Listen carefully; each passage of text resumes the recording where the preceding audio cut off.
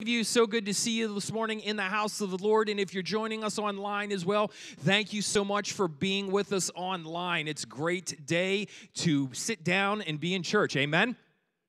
Amen. Well, this morning we're continuing on in our series, Living Hope. Living Hope. And last week I preached a message entitled Trials, Trials, Trials. Does anyone want to take a guess what it was about? Trials, absolutely, absolutely. And let me just move this over here. Everything's got to be square for me. Okay, that's better. There we go. It was about trials. And this week we're going to continue on. We've been taking the book of 1 Peter, and we've been taking it about 3 verses at a time and really just breaking this thing down. And how many know that a good breakdown of the Word of God is a very fruitful thing? It's a very fruitful thing. I think we've learned a lot of things along the way. This morning, it's going to look a little bit different. We're not going to have a main scripture and be breaking it down. We're going to make some practical application now to where we find ourselves in the book of 1 Peter. And I've entitled this morning, Putting Our Problems into Perspective. Putting our problems into perspective. Let's start out with this, though, this morning, that how many know that there is a purpose behind your problems and your trials because they're meant to fortify your faith. They're meant to strengthen your faith. And we discovered some of that last week, and I'll continue to break it down for you. Last week, we talked about the fact that our trials are temporary. How many are thankful for that? They're temporary. Our trials are timely. How many know that trials are terrible? Look at your neighbor and say, trials are terrible. See, that just feels good, doesn't it? Trials are terrible. We also learned that trials are transforming when we respond to them correctly. And we need to respond to trials. We need to respond to problems. We need to respond to hurt that we experience in life correctly. Last week, we looked at 4 ways that we can grow up. We can grow during trials and difficulties. Trials strengthen our faith. How many know that an untested faith is an unproven faith? We talked about the refiner's fire. We talked about the fire that, man, sometimes the heat just gets jacked up in life. And how many know what happens, man? Things start to bubble to the surface. And sometimes those things aren't good. And it's those impurities and it's those things. And it tests our faith. It tests our resolve as well. So it's developing something. Trials deepen our love. Trials deepen our love. We studied the word yet. In Job 13:8, it says this, though he slay me, yet I will trust him. In that word, yet brings us to a decision. And how many know, man, when it comes to God and it comes to problems, when problems come, we have a decision to make. Okay, God, I'm going to go along with this, or you know what, God, I don't like your way of doing this. I'm just done. I'm just done. Or we can use a trial and say, all right, Lord, I'm going to dig in and I'm going to go deeper with you. I'm going to go deeper in you. It grows our love. It deepens our love as we make the decision to trust him. Trials grow our joy. We can have an inner certainty that God is developing us. How many know God's up to something? Look at your listen, come on, church. We got to be active this morning. We got to be waking up. Look at your neighbor and say, God's up to something. He is up to something. Trials help our hope. They help our hope. 1 Peter 1:9. The reward for trusting him will be the salvation of your souls. And who is thankful for that? We have that blessed hope, man. This world is not our home, and I am so thankful that God is indeed up to something. And he uses trials to fortify and grow things inside of us that are eternal. Now listen, if you're going to grow something, if you're going to go to the work of doing something, how many want that thing to last? And that's exactly what God's saying here. And as we learned last week, is that he wants eternal things in our lives. 1 Corinthians 13, 3 things will last forever. Faith, hope, and love. So it's amazing to me that 3 eternal things that God uses problems and difficulties and trials to produce something that's everlasting inside of us. And I'm thankful for that. So let me see if I can bring this together this morning with 5 ways to put our problems into perspective. Because how many of you want victory? Amen? We want victory. All right, so when times are hard, when we can know that God's at work in our trials for our good and certainly for His glory. So number 1 this morning is this. Number 1 is confess your bitterness to God. Confess your bitterness to God. Friends, bitterness will short circuit God's plan to use your problems for His purposes. Bitterness is bad news, all right? And it'll short circuit what God wants to do. Now listen, let me just balance this by saying this, that God, I believe that God is able to understand and is able to okay with us expressing anger and expressing resentment, expressing the fact that, God, I really don't like going through this. How many know that those are emotions that He created? And He can handle that. Scripture says to be angry and what? Sin not. Sin not. So it's not a matter of casting it on God. It's not a matter of blaming God for these things, but telling Him what you're going through and telling Him your emotions. The problem is, though, is that some people just take it to a next level, and instead of angry, we have individuals, and you're just brimming with bitterness. Bitterness. Resentment. Bitterness. Hebrews 12:15 cautions us on that, and it says this, see to it that no one misses the grace of God and that no bitter root grows.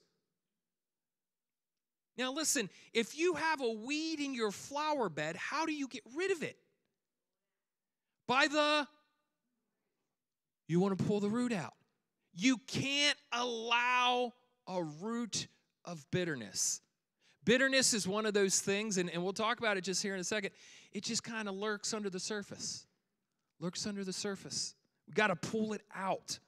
For some people, it starts with recognizing resentment.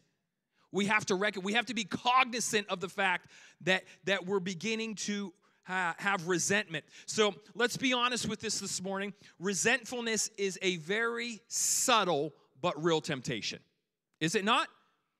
It's very subtle, but a real temptation in people's hearts, especially people, and especially during times of deep sorrow, of pain, and trials. It's really easy to get resentful. But over time, we have to learn the importance of how to recognize this temptation when it comes. Listen, you don't even want to start down the path of being resentful. It's important to understand that we can take steps to realign our heart. Man, when you begin to get resentful, you can realign your heart with the truth of the Word of God.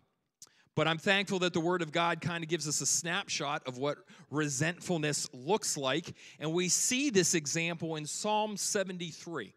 And I encourage you to read the whole chapter, but I'll highlight it here for you this morning. Psalm 73, we see here that it temporarily travels down this road of resentment. And the psalmist is being resentful towards the wicked. And let me read it for you. And his beef is, well, everything just goes real good for the wicked. And this is what he says in Psalm 73. Behold, these are the wicked, always at ease. Always at ease. They increase in riches. All in vain I have kept my heart clean and washed my hands in innocent. How many got family members like that, right?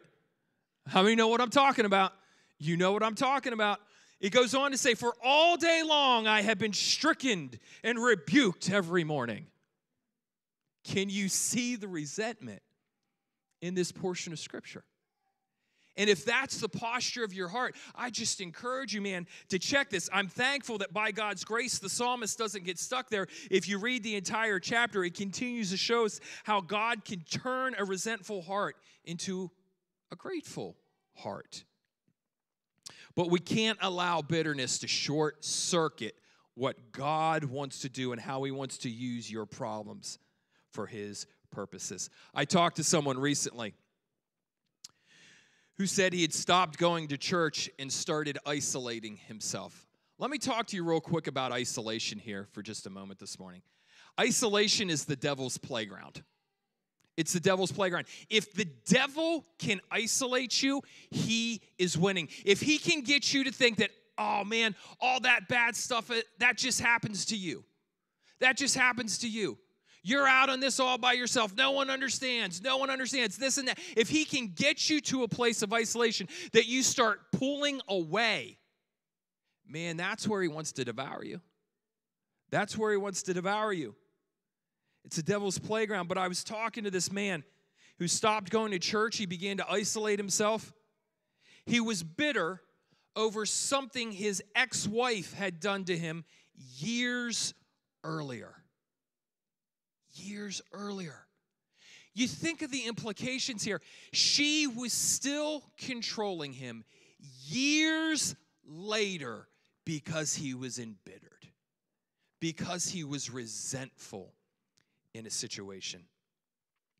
I rarely preach on this topic without giving you this one-liner, and I told him this as well, that bitterness is like drinking a cup of poison and expecting the other person to die. Be sure to confess your bitterness to God and pull it out by the roots. Secondly, this morning,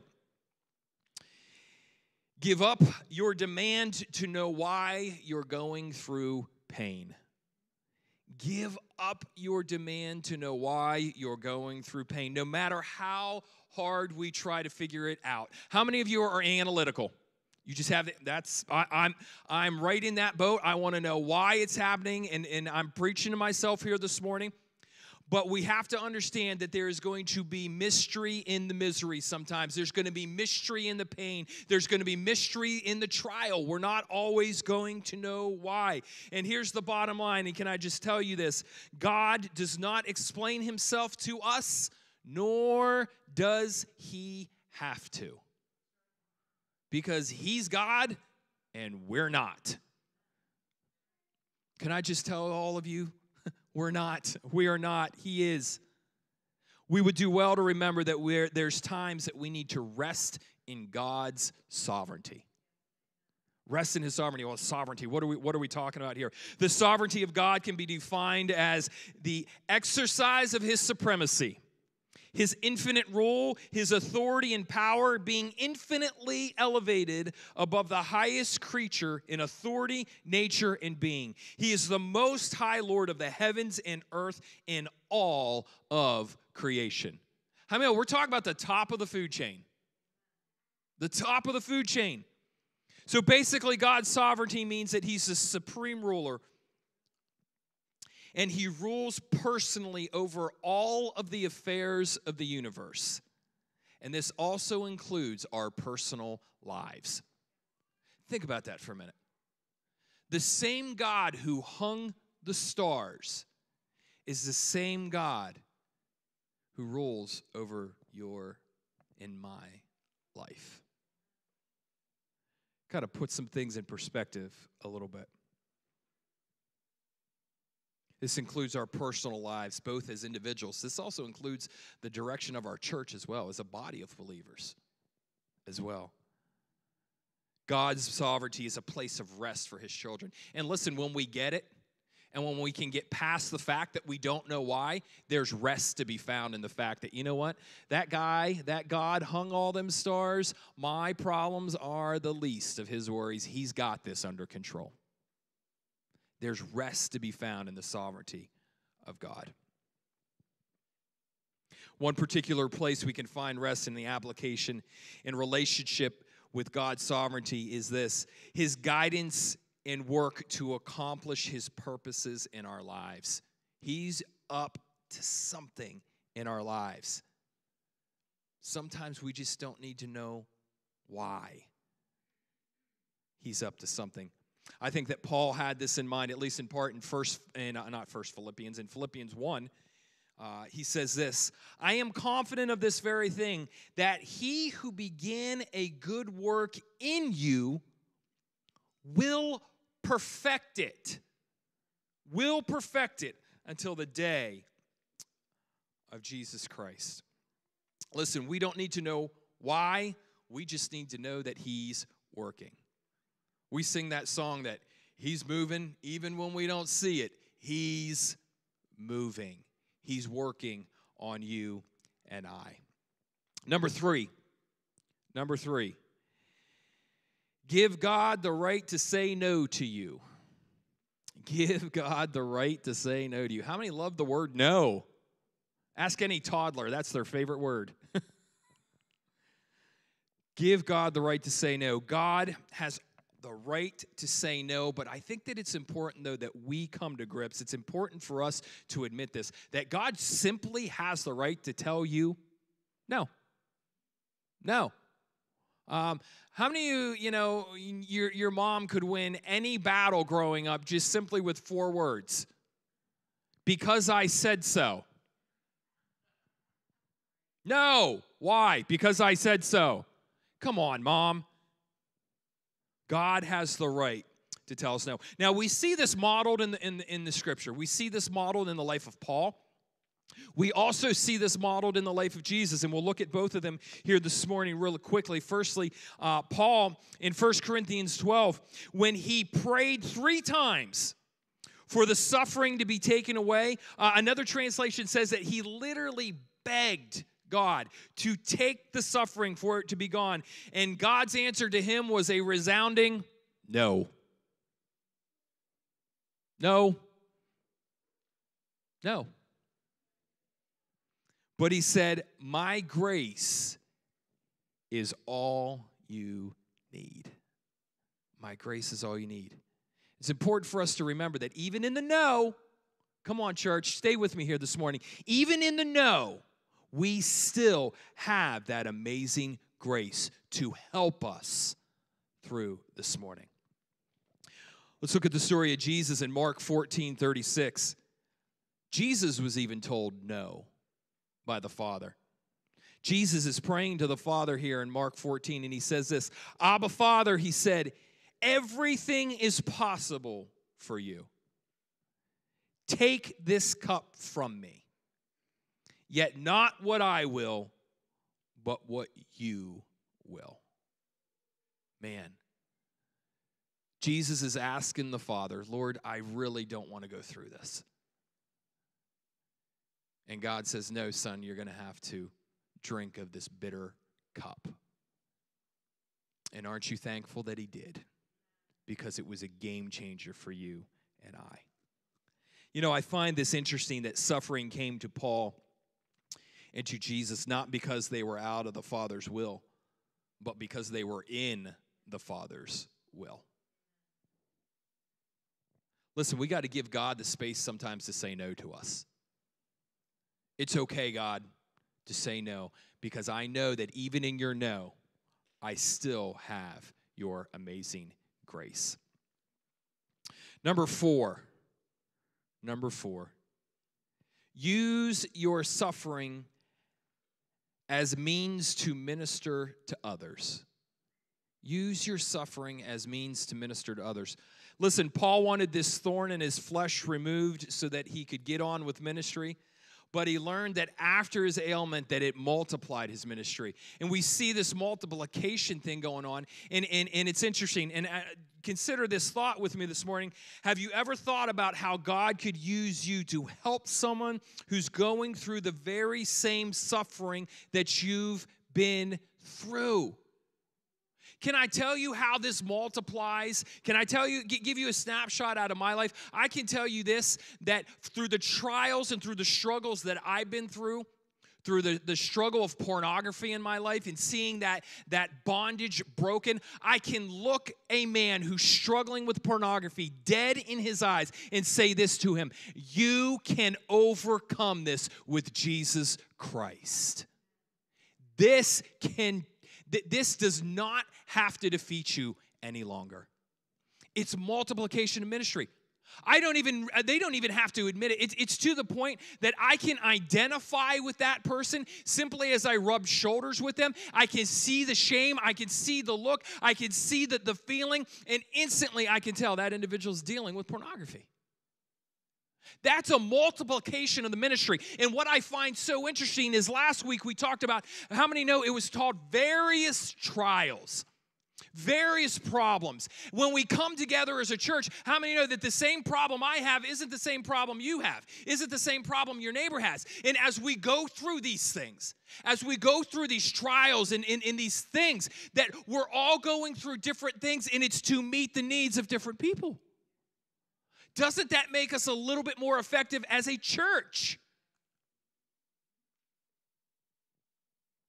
We use your sufferings as means to ministering to others. I know of individuals who have just been, health-wise, have just been lambasted with all kinds of health issues. They're at the doctors constantly. That's an opportunity. Every doctor, every nurse, every person they talk to give credit and give glory and honor to the name of God. Use it as a ministry.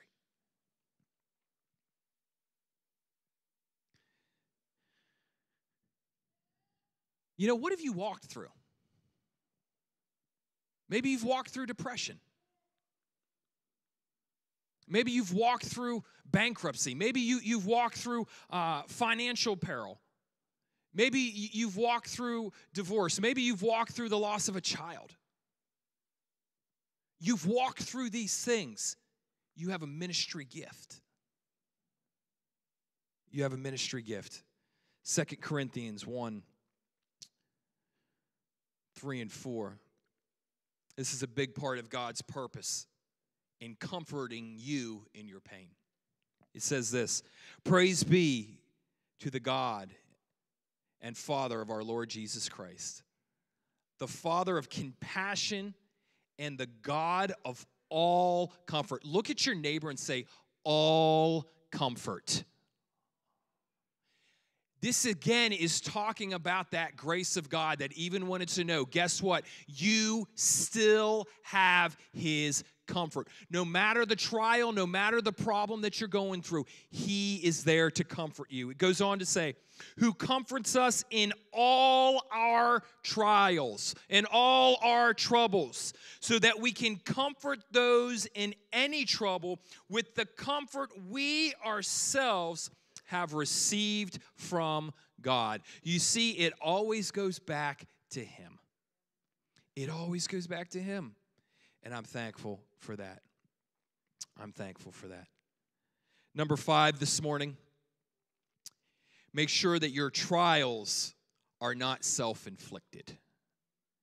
Make sure that your trials, your problems, are not self-inflicted.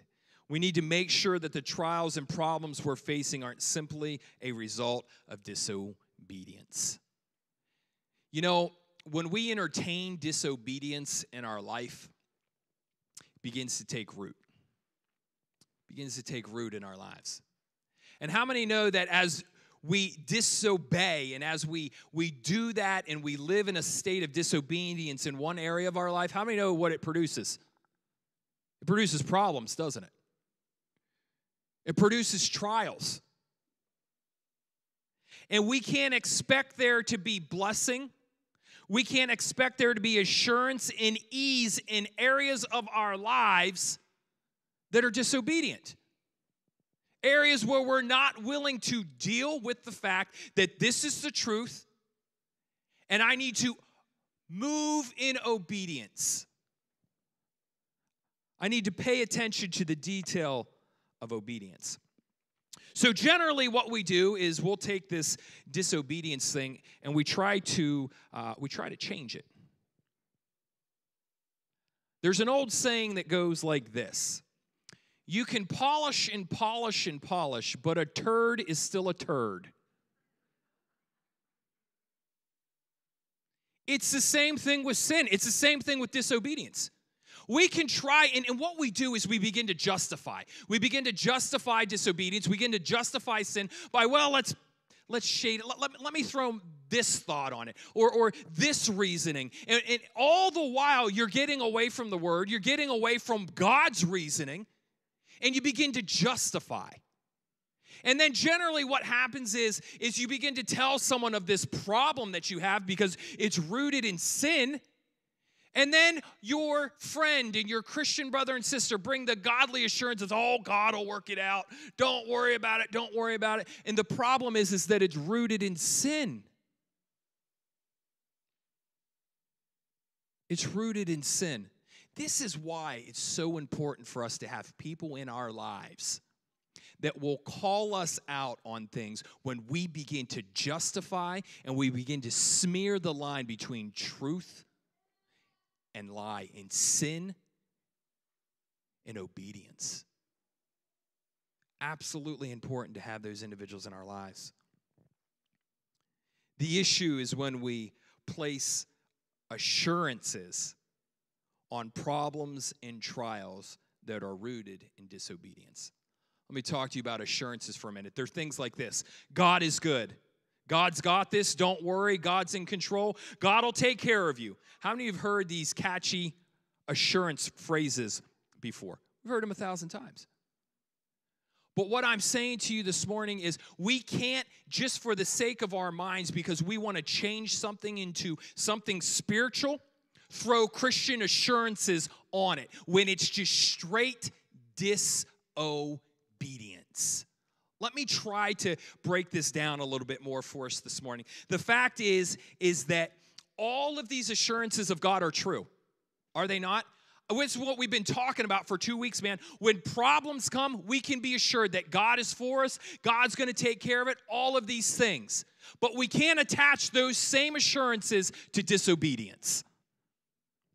God is good. He is in control. Absolutely. He wants to lead your life. He wants to direct you and give you provision for life, the best life you can have in Christ Jesus. But I think that there are times in our lives where we simply live in direct disobedience to what the Lord's saying because we want to throw our 2 cents in it as well. Let me try to bring this out. Let me try to illustrate this to you. I think of Adam. How many know that Adam messed up pretty bad? And it was very clear. And I think of the regret that Adam must have had as he walked out of the Garden of Eden, knowing that he would never again return to a place of perfection. Think about what was weighing on his shoulders and on his mind at that moment. Going back, knowing that there was never going to be face-to-face personal fellowship with the Lord ever again. He failed to follow the command of God. And the command was, don't partake of that tree. Don't partake of the tree. I'm sure in his mind he had to have been replaying all of the decisions that led up to that fateful decision that how many know we're all still dealing with today as the fall of man. Amen. Thank you. Thank you, sister. We're still dealing with. He had failed to follow God's explicit command. And now he was forced to live a life full of sin, imperfection, and he was going to have to toil. He was going to have to work by the sweat of his brow. So let's go, and now that I've set that picture, let's just go on a little bit of a fictional narrative here for a little bit, all right?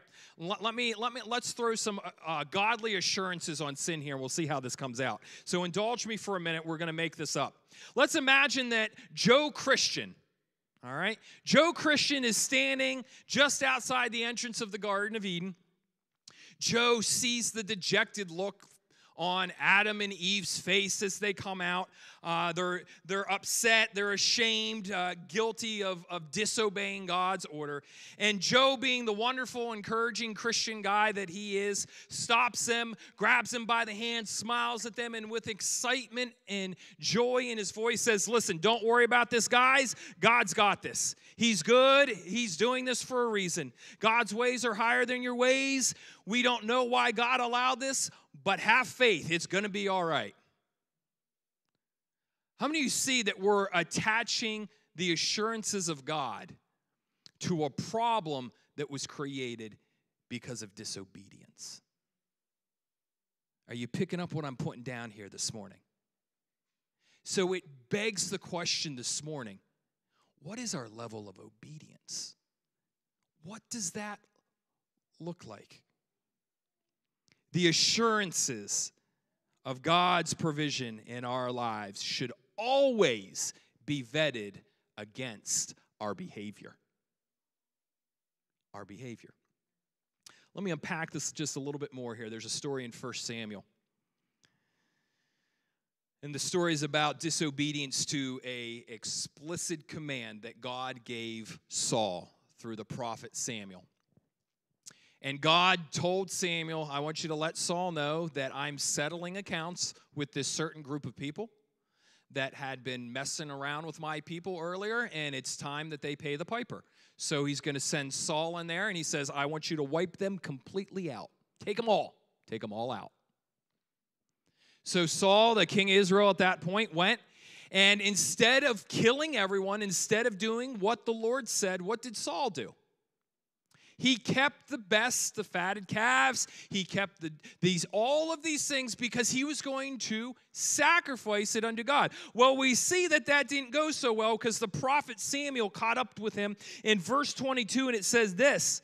He says this to Saul, what is more pleasing to the Lord? Your burnt offering and sacrifice, or your obedience to his voice? Listen, obedience is better than sacrifice, and submission is better than the offering of the fatted ram. There's a key word in there, submission. Submission. So how do we avoid this? How do we avoid problems that come from a place of disobedience, that are rooted in disobedience? Can I submit to you this morning that it's very simple? We do exactly what the psalmist did. Lord, search my heart. Search my heart and point out any wicked way. Church, it's getting to the place in your walk with God that you withhold nothing from him.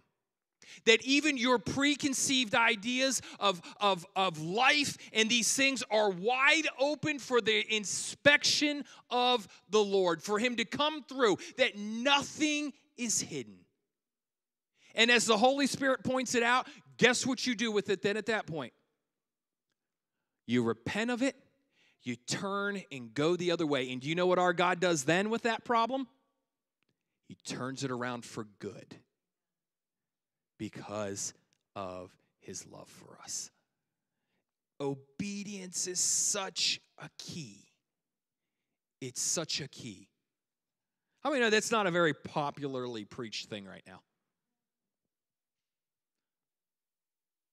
I could fill a church if I could just stand up here and tell you, hey, listen, everyone, do whatever you want. You'll be fine. We'll all make it to heaven together. How many know that's just the tickling of ears?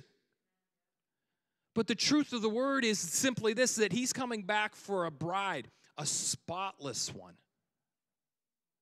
And obedience is key for each one of us. I close this morning with some thoughts on obedience. All of these are words from Jesus. Our obedience to God is a reflection of our love for him. John 14:15 says this, the words of Jesus, if you love me, you will keep my commands. Our obedience to God brings the assurance of blessing, and I'm thankful for that. Luke 11:28. But he said, blessed rather are those who hear the word of God and keep it. And keep it. The last one, obedience to God was never promised to be easy. Enter by the narrow gate, for the gate is wide and the way is easy that leads to destruction. And those who enter by it are many. For the gate is narrow and the way is hard that leads to life. And those who find it are few. We need to make sure, church, that our trials aren't self-inflicted. And we simply do that by keeping an open heart and being obedient to the Word of God. Not a portion of the Word of God, not what's convenient, but to the total Word of God. So putting our problems in perspective, confess your bitterness, man.